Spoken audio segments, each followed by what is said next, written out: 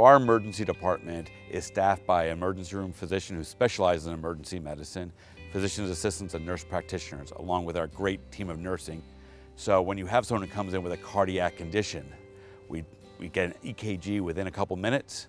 We see them right away. Our door-to-wait time has decreased dramatically. Our door-to-provider time is decreased dramatically, and we chart our stats right in the ER where you can see them. But sometimes you need a higher level, a tertiary center, and we have relationships with Albany Med to do that. Columbia Memorial Hospital is a New York State stroke center. We're designated as a stroke center for the last several years. Not only that, we're meeting the guidelines. We got a gold star from the American Heart Association for stroke care.